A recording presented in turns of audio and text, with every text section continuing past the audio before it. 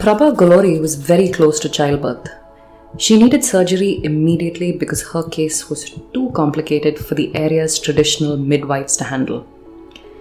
From her home in Kotagoda, a hamlet in the forests of Odisha's Malkangiri district, her only route to the hospital was either by boat, which wasn't plying at that time of day, or a 40-kilometer bike journey over bumpy roads across a jagged hill.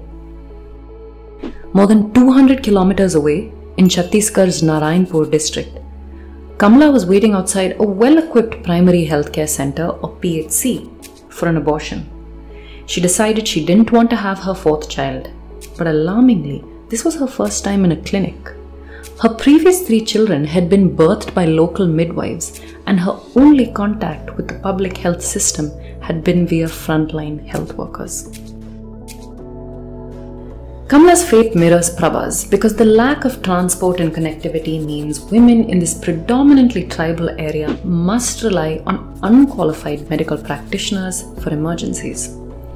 Days before meeting her at the PHC, Kamala had taken pills prescribed by an unqualified practitioner, which led her to bleed profusely for days. Ironically, however, Kamala's fate is arguably better than many others because she was able to at least exercise her choice to terminate a pregnancy. The same is not true for 19-year-old Beauty, who we meet in Bihar's Chaturbhuj Stan, a Muzaffarpur brothel that's been around since the Mughal times. She spent the last 5 years as a sex worker and is now 3 months pregnant by a client with her second child. She wants to abort the fetus because looking after one child is tough enough, but she can't. I'm continuing with this pregnancy only because of my mother, she says. I had asked her to let me abort, but she said abortion is a sin and not practiced in our religion. So instead, Beauty learns to play the harmonium because Ami says the music will have a good effect on my baby. The lack of women's agency is far from alien in India. We travel all the way to Gujarat, to Dholka, Ahmedabad, where Hira Barwad says, I have 9 girls and then this, the 10th one. The 10th one's a boy. For women of the Barwad pastoralist community, family planning, contraception choices, and reproductive rights, they're all mere words. Multiple and consecutive pregnancies are common in this community. In our village, there was once a woman who had 1 son after 13 miscarriages, says Hiraben. It's madness. People here let as many pregnancies happen as are needed until they get a boy. However, there are pockets of hope. 1 decade ago, Bihar's Hasanpur village mostly ignored family planning. Now, women often approach healthcare workers like Sala and Shama for an injectable contraceptive.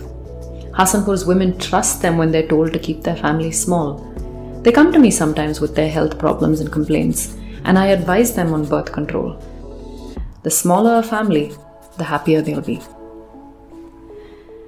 These are stories from an ongoing series across India that covers the wide arc of women's reproductive health issues, including inadequate rural healthcare systems that are out of reach for many, unqualified medical practitioners and dangerous childbirths, discrimination, the preference for sons, and more.